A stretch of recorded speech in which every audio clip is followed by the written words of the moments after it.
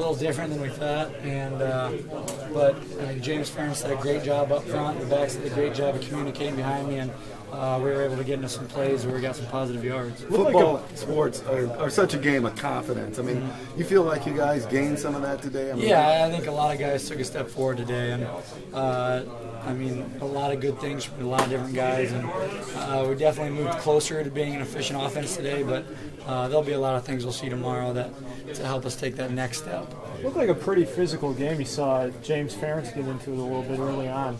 How physical was it out there? It was really physical, and we knew it was going to be, and we knew in order to win it, we were going to have to be the more physical team.